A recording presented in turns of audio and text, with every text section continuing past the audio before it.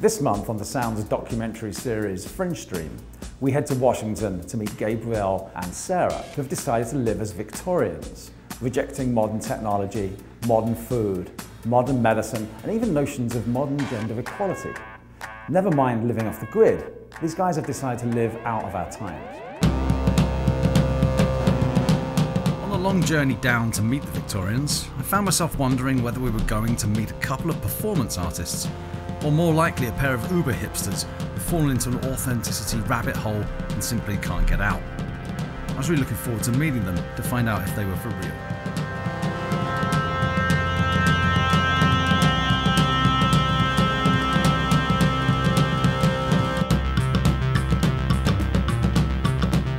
When we got to the house, the light was fading, and we forgot that electricity wasn't part of the Victorian home, which meant we were stumbling about in the dark.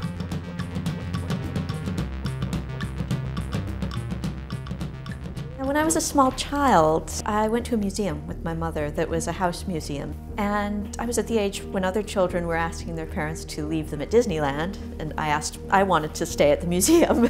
There was something so glorious about the aesthetic of it, that to someone growing up in a split-level house with polyester carpet, that just everything being beautiful was very attractive to me. But I always thought, well, that's something that's past. It's something that can't ever happen again. As I was growing up, I heard lots and lots of stereotypes of people saying, oh, it was a horrible era, you wouldn't want to live there, it was awful time to live.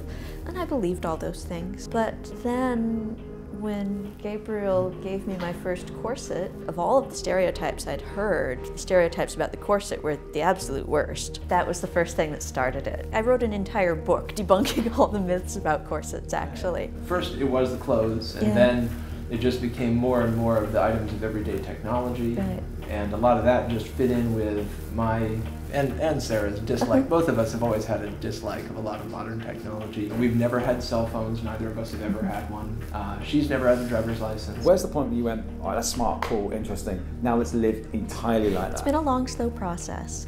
The corset was a big milestone, and then deciding to move to a Victorian house. With a lot of these things, we can't just jump right into it because we can't just sort of buy something and institute it. And we've had to learn about the technology, we've had to install technology, we've had to, in her case, make clothes. You know, all of it. Nobody's bankrolling this. The male-female dynamic, gender dynamics in the Victorian era. A lot of the later interpretations of this is very patriarchal, especially, again, the 20th century feminists who believed at the time, and actually now this is sort of crumbling apart, they believed the best way to get equality is to make this claim that everyone's the same, and that just erased the real differences that do exist. But again, those same manuals, nothing in there sounds misogynistic, even to modernize. Like, you read through a bunch of them, and it's not, instructions on how to beat your wife. It's mostly instructions on how to get along and utilize those different skill sets and be kind to each other. We love taking the train down to Portland. We love just cycling around here. So people in Portland just must think you guys are a couple of hipsters. Well, that must be what I think. They must just be like, here's a couple of extreme hipsters. We certainly get that. Yeah, we get that. That's one of the things people think about us. There was actually a rather strong faction of women who were working against women getting the vote. They tend not to get mentioned in history books because it's become politically incorrect to talk about them. If you lay down with dogs, you're going to wake up with fleas. So they felt that if women got involved in that mudslinging, that some of that would degrade their status, as we can't keep calling ourselves the morally superior sex if we're spending our time screaming about how evil our opponent is on a soapbox. Would you be happy not to vote?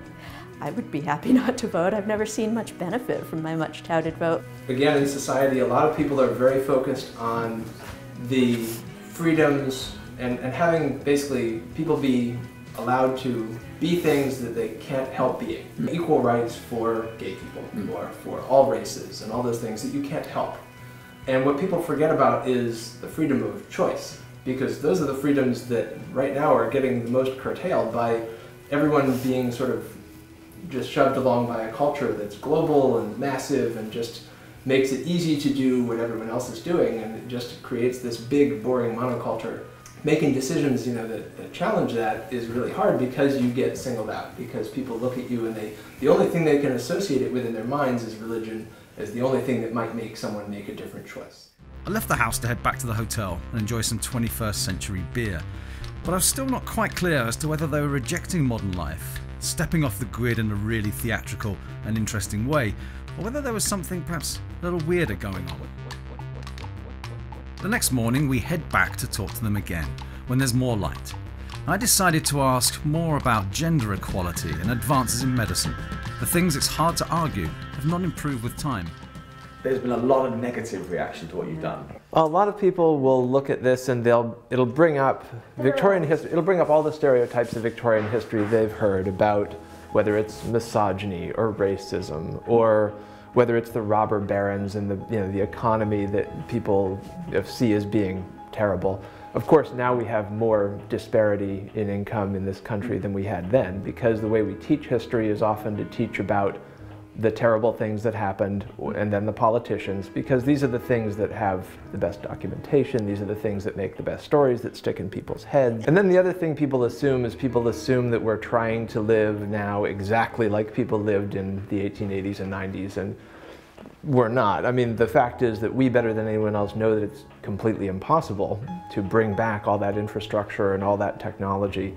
And things like the ice deliveries. No one delivers ice anymore. If you get sick, you'd go to a doctor and have modern medical treatment, right? Yeah, I mean, depends on the sickness. Like antibiotics, great. Yeah, I'd take antibiotics. But surgery is something that I would avoid. The treatment has to fit the conditions, and there are a lot of things that we just always have to evaluate case-by-case basis. Like I said, if I'd had a burst appendix, yes, surgery would have been appropriate. You're trying to kind of educate people about the past. Do you think by living the way you do, it distracts from the message? They're coming at you and asking all these sort of things that I feel like you find quite frustrating as questions. Well, again, we didn't expect all of that sort of interaction with it. We were doing this purely because we enjoyed it, and so we could learn better from what we were trying to study.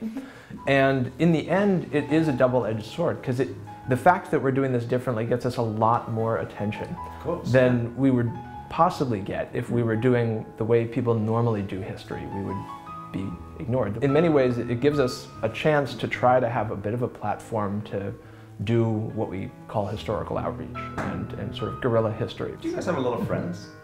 No. That's the simple answer. The way we've done what we've done in terms of collecting all these items and everything, any money that was spare that people use for going out to eat and everything has gone into old technology and ice and wood, wood and a lot of things that everyone else doesn't have to pay for. You mentioned last night that your family doesn't entirely support your decision. Yeah. What is it about what you've chosen to do or be that they seem to reject?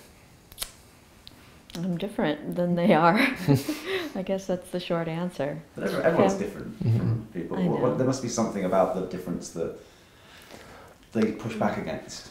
Well, families are complicated. Beyond her mom specifically, the people that have the biggest problems with what we do are women of the baby boomer generation.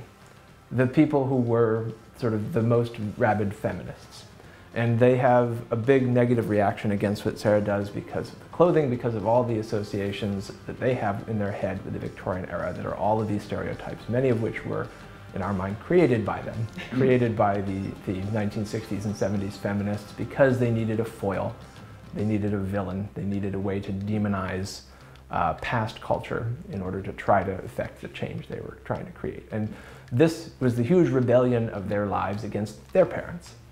And now, if other people aren't supporting that, supporting all of their ideas that they, in their mind fought so hard for. But invented, really. But really invented.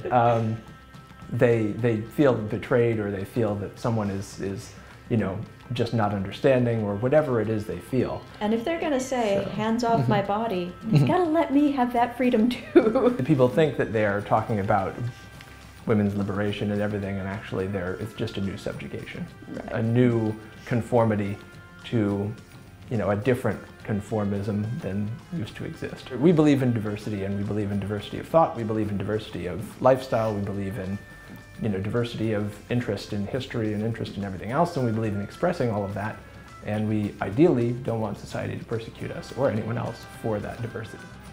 Choosing to live in a different way, to live a life on the fringes of mainstream culture, is not just a reaction to modern life, but also a highly personal experience with deep meaning to the individuals who make these choices. There's a deep and sometimes fascinating human story behind the people who are living in the fringe stream, and that story might just be as interesting as the trend itself.